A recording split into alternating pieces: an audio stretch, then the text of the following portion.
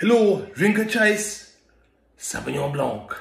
Today we are make Jamaican red pea soup with oxtail and dumpling. Let's do this. Here we've got a pan of salty water, just cold water, in with the garlic, spring onions, and then your red kidney beans. We're just going to leave them overnight to soak and soften. Drain and rinse your peas, put them in a pan. We've got 1.5 litres of water, leave the garlic and the spring onion in. Now add in your oxtail. Make sure there's enough water to cover your meat. Misses. Now bring that to a boil. Once it's boiled, let it simmer for about 3/4 of an hour. For the dumplings, add in your plain flour and your cornmeal or polenta and a pinch of salt. Now add your water in bit by bit until you create a dough.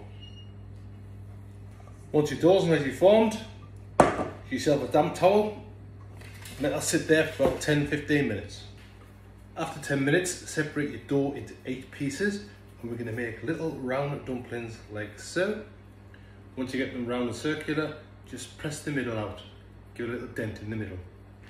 So after an hour, check the peas are nice and soft, then add in your coconut milk, your scotch bonnet, your spring onions and your thyme, sweet potato, chopped into chunks that big,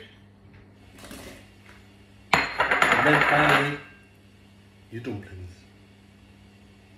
Just make sure there's enough liquid to cover all of the things that are in there. Almost forgot, add your pimento berries.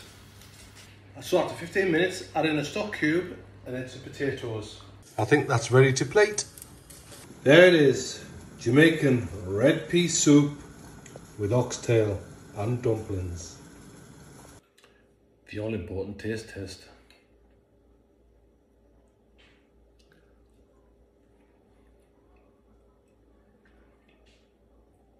Brings back so many memories of my childhood.